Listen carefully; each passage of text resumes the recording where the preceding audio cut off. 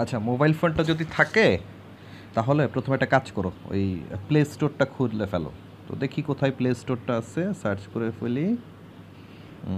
ইংরেজি PL, এই তো চলে আসলো প্লে স্টোর। Okay fine. তো প্লে স্টোরটা ডেটাটা অন রেখো আর কি। তো প্লে স্টোরের সার্চ বক্সের মধ্যে লিখলাম হচ্ছে সিপিপি, এই তো সিপিপি ড্রয়েড চলে আসছে। তো সিলেক্ট করে ফেললাম, তো দেখি কি আসে। এই তো এক্স্যাক্টলি এটাই, এই লোগোটা সহকারেই দেখবা এটাই সিপিপি ড্রয়েডটা। আর একটু ডিটেলস কি একটু দেখে নিব। হ্যাঁ, এই তো এটাই। হ্যাঁ, এটাই সিপিপি ড্রয়েডের এটাই। তো ইনস্টলে ক্লিক করে ফেললাম। অ্যাকসেপ্ট করতে হবে মিডিয়া ফাইল, এবং এটা একটু কেনাকাটারও বিষয় আছে, আমরা ফ্রি অংশটাই ব্যবহার করব। তো ওকে ফাইন, ডাউনলোড হওয়া শুরু হয়ে গেল। এটা হচ্ছে 45-এর একটু বেশি, 46 MBর মতো জায়গা লাগবে। আর একটু বেশি জায়গা তুমি তোমার খালি করে রাখবা আর কি, কারণ ফাইলগুলো আরও কিছু ফাইল এটার মধ্যে। আমি পুরো প্রক্রিয়াটাই একেবারে ফাস্ট ফরওয়ার্ডিং করব না। হ্যাঁ, ফাস্ট ফরওয়ার্ডিং করব না। 45 MB ছাড়াও আরও কিছু ইয়া হবে। তো মোটামুটি সে ইনস্টল হয়ে ডাউনলোড হয়ে গেছে, ইনস্টল চলছে। এটা ভালো, হ্যাঁ, একেবারে অফলাইনেও করতে পারবা। তো ওপেন করলা। তো এখন কিন্তু ডেটা অফ করে দিও না, ডেটাটা অন রেখো, কারণ হচ্ছে যে বেশ কিছু ফাইল সে, আরও কিছু ফাইল সে ডাউনলোড করবে। এটার একটা মজা হচ্ছে যে সিপিপি ড্রয়েডটা কিছু ফাইল এখানে ডাউনলোড হচ্ছে। তা আমি ফাস্ট ফরওয়ার্ড করছি না, কিছু কথা বলে নিচ্ছি। এটা সিপিপি ড্রয়েড হচ্ছে একটা কম্পাইলার, সি অথবা C++ প্রোগ্রাম তোমরা মোবাইল ফোনে করার জন্য একটা কম্পাইলার। অনেকে জিজ্ঞেস করছো যে স্যার সির জন্য কম্পাইলার কেন? সির জন্য কম্পাইলার এই অর্থে, কম্পাইলারটা কী করে যে টোটাল যে তোমার সোর্স কোডটা রয়েছে এটাকে অবজেক্ট ফাইলে টোটালটাকে রূপান্তর করে ফেলে, তারপর একবার এক্সিকিউট করে। আর ইন্টারপ্রেটার যেটা করে সেটা হচ্ছে যে প্রোগ্রামটাকে লাইন বাই লাইন অনুবাদ করে, একটা লাইনের পর একটা লাইন, একটা লাইনের পর আরেকটা লাইন। তো সি কাজ করে হচ্ছে কম্পাইলার বেস। তো যদি আমার কাছে কম্পিউটার না থাকে তার মানে আমি সি প্রোগ্রামিং করব না, ব্যাপারটা এরকম না। আমি দেখব যে সবসময় ইয়াতে দেখাই, ওই যে কী বলে কম্পিউটারে দেখাই। তো তোমার কাছে যদি মোবাইল ফোন থাকে তাহলে এককালীন তুমি সিপিপি ড্রয়েডটা যদি ডাউনলোড করে ফেলো, হ্যাঁ, এখন কিন্তু ডাউনলোড চলতেছে, সবগুলো ফাইলকে তোমার ডাউনলোড করতে দিতে হবে।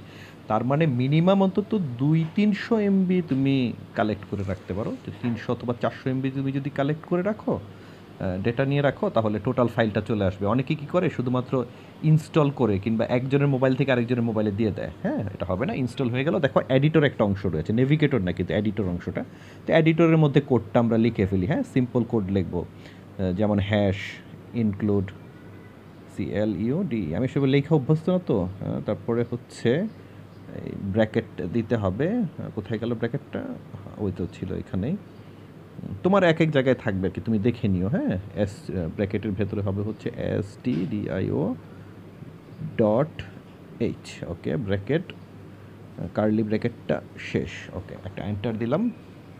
লিখবো হচ্ছে INT স্পেস দিয়ে MAIN, মেইন। আমি নর্মাল একটা প্রোগ্রাম লেখার চেষ্টা করছি, একটা ব্র্যাকেট দেওয়ার সঙ্গে সঙ্গে আরেকটা অটোমেটিকলি হয়ে গেছে, খেয়াল করছো? তো সেকেন্ড ব্র্যাকেট তুমি যদি শুরুরটা দাও শেষেরটা হয়ে যাবে। হ্যাঁ, একটা এন্টার দিয়ে এটার ভেতরে কী লিখতে পারি, কী লেখা যায়, প্রিন্টএফ। হ্যাঁ, একটা প্রিন্টএফ ফাংশন লিখে রাখি, PRINT, প্রিন্টএফ দিয়ে আমি ফার্স্ট ব্র্যাকেটের ভেতরে কী করব, কী লিখব? ওকে, কোটেশন চিহ্নটা কোথায় গেল? ডবল কোটেশন দিতে হবে। হ্যাঁ, ডবল কোটেশনের ভেতরে লিখলাম, কী লেখা যায় ডবল কোটেশনের ভেতরে? হ্যালো, কী লিখবো? Students. Okay fine, students, STUDENTS দিয়ে ব্র্যাকেটটা শেষ করে দিলাম না, ইয়াটা ওই ডবল কোটেশনটা শেষ করে শেষে দিতে হবে কি একটা সেমিকলন, একেবারে লাইনের সবার শেষে একটা। সেমিকলনটা কোথায়? সেমিকলনটা হচ্ছে এই যে এখানে, সেমিকলনটা দিয়ে দিলাম। তারপরের লাইনে হচ্ছে রিটার্ন 0, RETURN। হ্যাঁ, রিটার্ন স্পেস দিয়ে 0, একটা সেমিকলন দিলাম। আমি যেভাবে লিখছি কোলন হয়ে গেল, আমি যেভাবে লিখছি হ্যাঁ সেভাবে লিখবা, ওই কোনীয় .h এগুলো লিখতে যাবা না, যেভাবে লিখছি এভাবেই কাজ করবে। কাজ দেখো, এখানে এখানে সেভ বাটনটা রয়েছে, ঠিক না? আমি সেভ করে ফেললাম। হ্যাঁ, এখন আবার দেখো কম্পাইলেশন এরর দেখাচ্ছে। এররটা কেন দেখাচ্ছে? এরর দেখাচ্ছে এখানে দেখো, আমি 0 লিখে ফেলেছিলাম, ঠিক না? আমি 0 লিখে ফেলেছিলাম। তো সেভ করে এটাকে 0 করে দিলাম, সেভ করলাম, একে রান করলাম, বাস। এই যে ওহো, এখানে তো আমার স্টুডেন্ট বানানটাও ভুল হয়ে গেছে না? হ্যালো কী লিখলাম? আচ্ছা, ঠিক করে দিই স্টুডেন্ট বানানটা। তো উপরে চলে গেলাম, ওকে কোথায়? এই যে এখানে STUD, আচ্ছা এটা কেটে দেই, TS। ওকে, আবার সেভ করো, এই যে সেভ বাটনে ক্লিক করলাম, কম্পাইল করলাম, কোনো সমস্যা নাই, লাস্টেরটা রান করলাম। হ্যালো স্টুডেন্টস, কত চমৎকার না? চলে আসছে, একদম ইজি একটা ব্যাপার। এভাবে তোমরা প্রোগ্রামগুলো করতে পারো, সবগুলো প্রোগ্রাম সিপিপি ড্রয়েডের মধ্যে ট্রাই করবা। অত্যন্ত ভালো একটা সফটওয়্যার। তো সবাই ভালো থাকবা, যে কোনো সমস্যা আমাকে বলবা।